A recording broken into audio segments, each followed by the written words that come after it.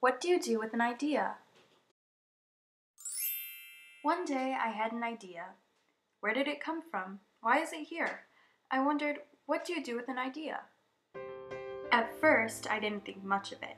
It seemed kind of strange and fragile. I didn't know what to do with it, so I just walked away from it. I acted like it didn't belong to me. But it followed me. I worried what others would think. What would people say about my idea?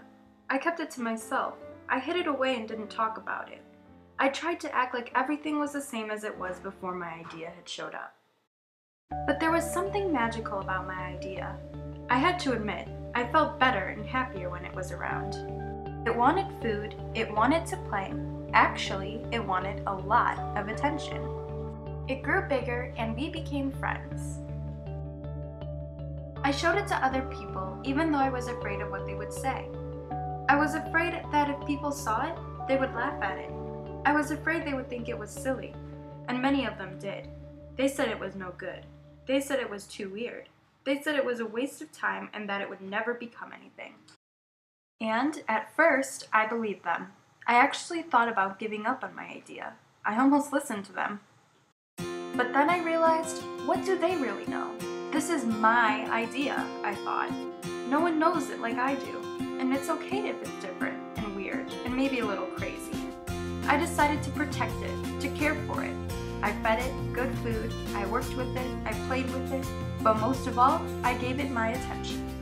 My idea grew, and so did my love for it. I built it a new house, one with an open roof where I could look up at the stars, a place where it could be safe to dream. I liked being with my idea. It made me feel more alive, like I could do anything.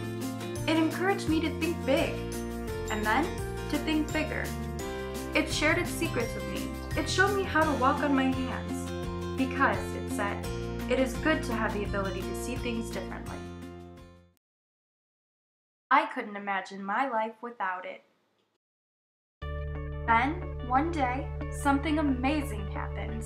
My idea changed right before my very eyes. It spread its wings, took flight, and burst into the sky. I don't know how to describe it, but it went from being here to being everywhere. It wasn't just a part of me anymore. It was now a part of everything. And then, I realized what you do with an idea. You change the world.